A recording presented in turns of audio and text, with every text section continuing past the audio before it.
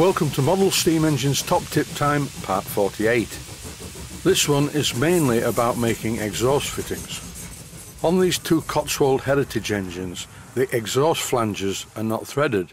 They're designed to have the piping silver soldered into the flange. But for this application I do not want to do that.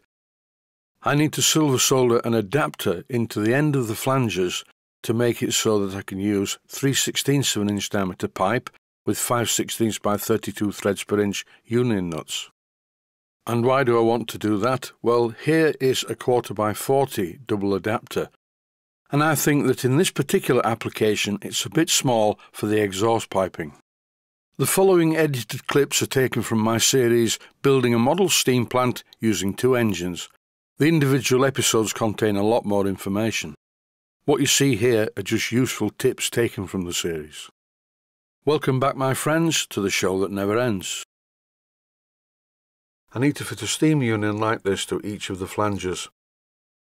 For any viewers watching this who don't know what ME means, it stands for Model Engineer or Model Engineering, and it's a type of thread form commonly used in model engineering. Each of the flanges on both of the engines are held in place by 10 BA bolts. The flange that was fitted to the Vulcan beam engine came off quite easily. The bolts were not very tight. But on this Cyclops engine the bolts were very tight and very tight all the way out. But eventually I got there and removed them. It took quite a long time with a very small BA spanner, and I didn't show this on the video because you don't want to hear a grown man cry. And now, without further ado, here they are. 2 identical flanges on the bench, 2 very oily identical flanges on the bench. I'm going to be silver soldering these, so I'm sitting them in a small pot of cellulose thinners, and as we know, cellulose thinners is called lacquer thinner in the USA. I gave them a good stir and then removed them from the cellulose thinners using surgical forceps, health and safety, etc. Over now to my small Boxford lathe, and what I need to do is make some adapters that I'm going to silver solder into the 2 flanges that you've just seen. First of all, I need to reduce the end of the piece of brass down to 1/4 of an inch. Although I haven't shown it at this stage, I used a micrometer first, and I got it to the final size, which is a nice easy fit using the flange.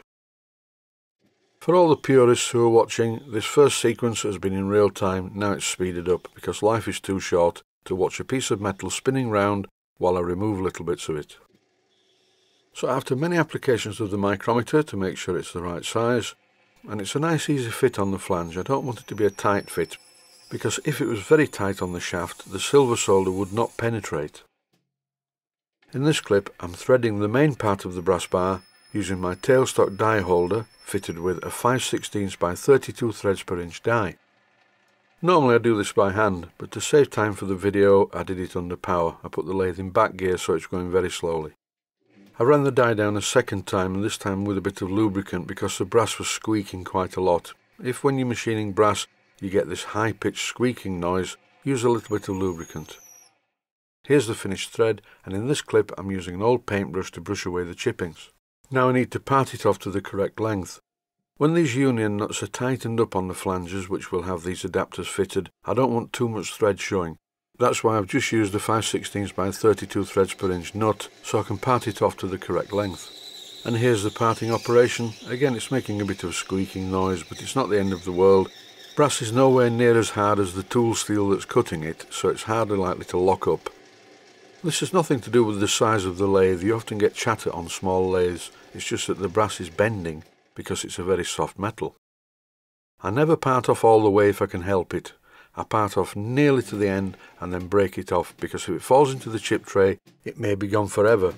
Although I must admit, on this lathe, the small Boxford, I have cleaned out the chip tray. It's not too bad now. That's one done, now time for the other. Oh, I hate mass production. So I've speeded this part up by 400%. I set the parting tool this time, not using a union nut. I used the first part that I'd made as a guide. The next part of the sequence is to drill the hole down the centre, because this wouldn't be a good union if it didn't have a hole down the centre. I'm using a centre drill first, as always, but in this case I'm making a deep depression in the end of the piece. And this is to accept the 60-degree coned union that will be silver soldered onto the end of the pipe. The hole down the centre of this adapter is 5/32 of an inch. Here I'm repeating the process on the other piece of brass. Nothing new here, it's exactly the same process as previously shown. And eventually I end up with 2 union adapters. I'm coating the ends of them with some silver solder flux. You will notice that the 1/4x40 part of the union adapters doesn't go all the way through the flange. There's a reason for this. With both of the flanges sat on their respective union adapters, it's time to silver solder them together. You can see how I'm doing this, plenty of heat. When it gets to red heat, I apply the solder which flashes round the joint. And that's why the brass part doesn't come to the end of the flange, because the silver solder would make the end of the flange that fits the engine uneven. Normally I use sticks of silver solder, but when you're using the wire type, remove the blowtorch slightly before you apply this wire type silver solder, otherwise it's likely to melt and drop off before it gets anywhere near the part. Once the components have cooled sufficiently, and it's called cooled to black, which means they're no longer glowing red, quench them in water. Not only does this make it safe to handle them, the thermal shock removes some of the oxidized scale. The only problem with silver soldering as opposed to soft soldering is the heat is intense and you have to spend some time cleaning up the parts. I should really put these in the acid bath, but I cleaned them up on the polishing spindle and they look fine. I'm applying some Loctite 542 to the flange so that when it's bolted to the mating surface of the cylinder, nothing is going to leak. I'm fitting the flange to the Vulcan beam engine first using my modified box spanner. And now I'm fitting the other flange to the Cyclops engine. And here I'm fitting a union nut to make sure it fits. Yes, it fits and it looks okay. And here on the Vulcan, this one fits too, and that's very good news. The flanges now look okay, and the next job is to make the piping, and that's in the next episode. Stay safe, stay healthy, thanks for watching, and I hope you found it useful. Please take the time to visit my Mainsteam Models website and click on the section of the website that says Video Playlists. And by doing that, you can find other videos that you may like to watch. And by using the playlists, you can actually watch the videos back to back.